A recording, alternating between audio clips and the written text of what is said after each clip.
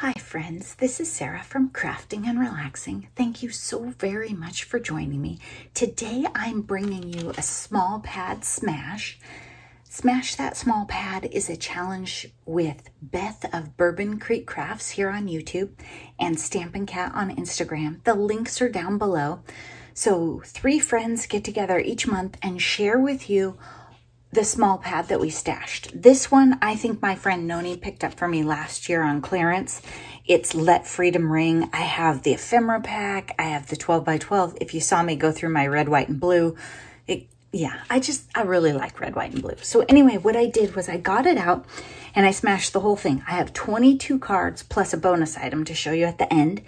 And some of them are birthday cards. I have family with lots of July birthdays, even on the 4th.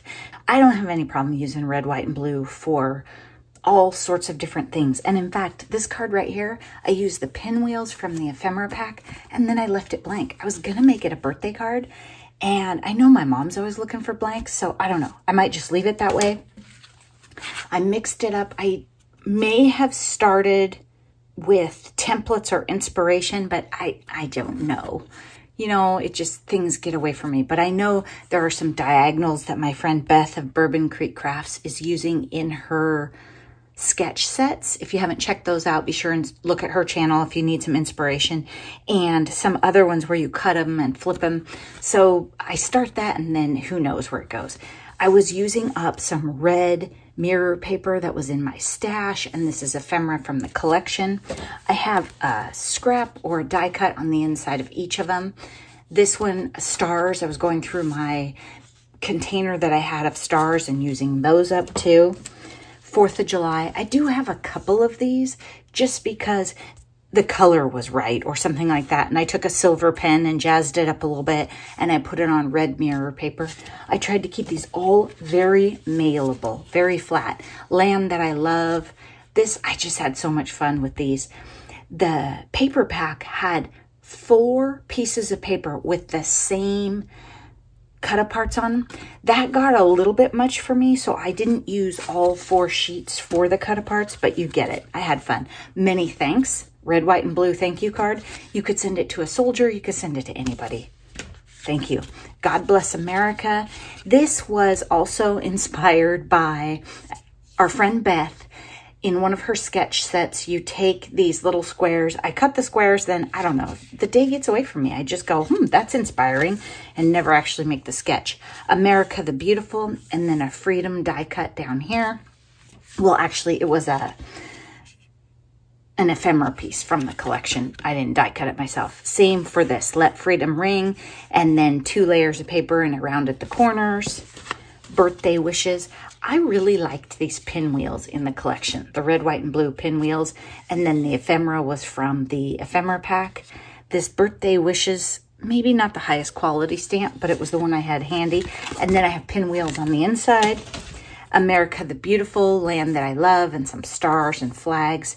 And I think this red stripe, the back of it might have been these ephemera sheets. So some of them I was really trying to use that paper. 4th of July. So I do have a couple of 4th, but look at this. It had stars all over the ephemera piece, and then I added stars. Just couldn't help it. Stars on the inside.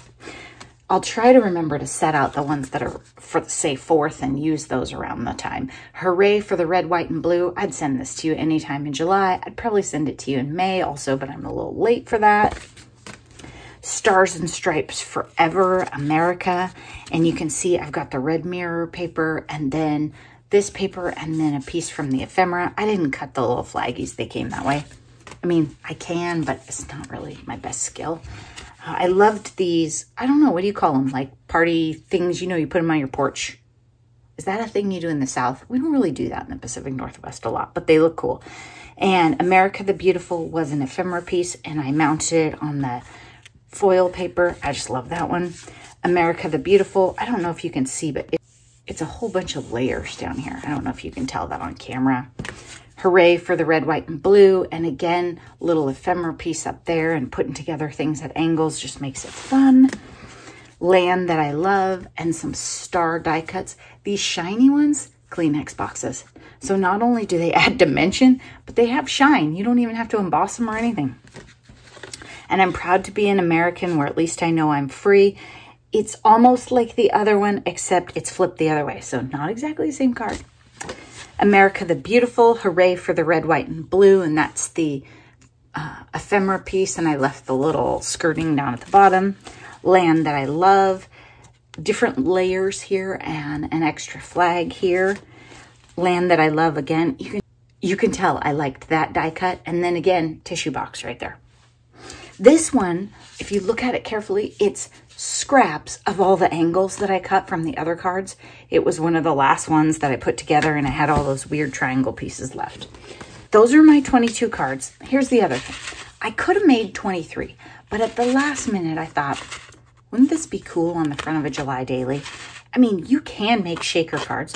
They're not going to mail as well.